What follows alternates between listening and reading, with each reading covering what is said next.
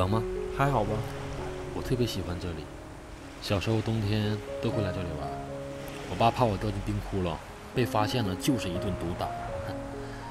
这时候，我妈就特别护着我。你真淘气啊！小的时候，我爸妈总吵架，我总是被他们的负面情绪所包围，所以我喜欢一个人，伤心的时候就来这里走走，吹吹冷风，心情啊就会好很多。殷佳明，你知道吗？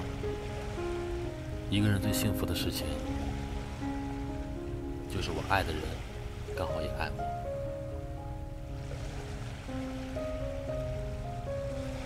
你和我说这些干什么？无聊。是啊，我真无聊。丁俊杰，其实爱情这种东西，从来都是身不由己，说不清也道不明。有的时候，或许只是惊鸿一瞥，一眼万年。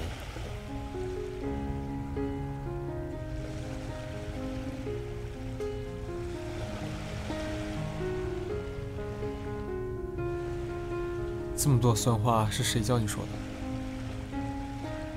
小丁，我想和我爱的人勇敢地拥抱在这蓝天白云下，没有别人，这世界就只剩下我们两个。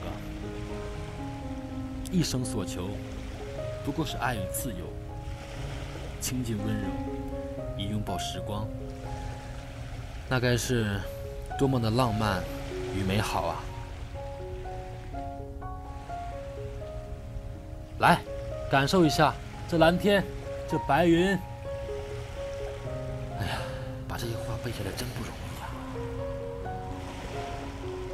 可惜啊，今天是阴天。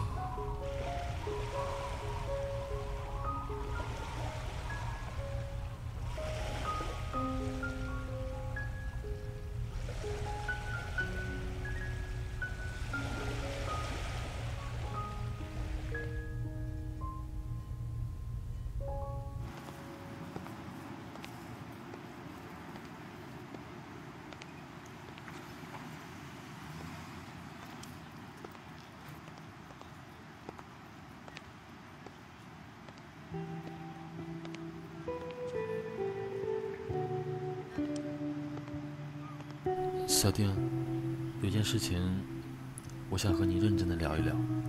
你想要我怎么和你聊呢？有些事情我自己都不清楚了。其实你很清楚的。我原本以为我们只是演戏，可我渐渐的发现，你已经成为我生活中的一部分了。和你每一次相处，我都在试探你的内心，所以别再躲开我了，好吗？佳明，我真的觉得我没有你那么勇敢。我不知道这样的后果是什么，尤其是我妈，我不想让她受到任何刺激。所以我一定要在咱妈面前好好表现，让她争取接受我呀。好了，先不说这个了，我们走吧。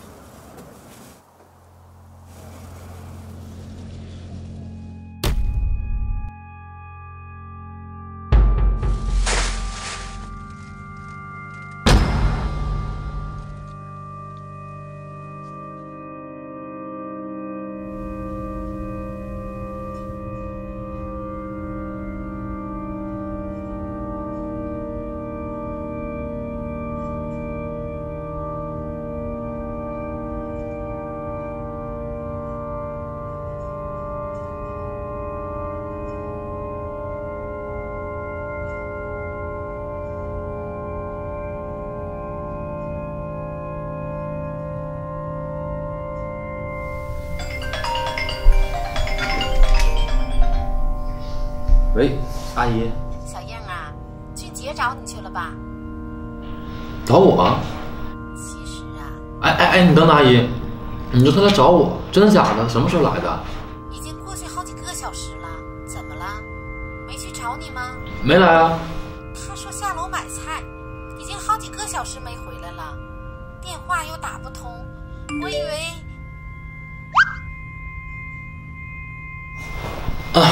阿姨，可能是堵车了。他来了，阿姨别担心，我先挂了啊。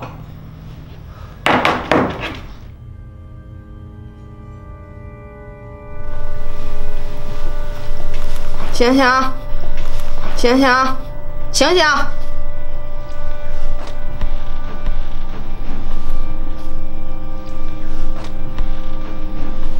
张露西，怎么是你？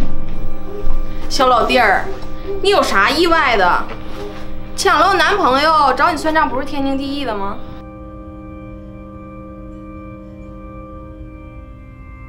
张露西，你在搞什么？应佳明，你终于肯接我电话了。你把丁俊杰怎么样了？他现在倒是很安全，可是过一会儿就不一定了。我警告你，不要轻举妄动啊你！我也警告你，不许报警，否则我就和丁俊杰同归于尽。疯子！应佳明，最后给你一次机会，选择他还是选择我？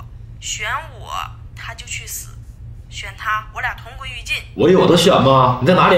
地址发到你微信上了，记住不要报警，只能你一个人过来。还有，我没有疯，我只是一个为爱痴狂的仙女。喂，张露西。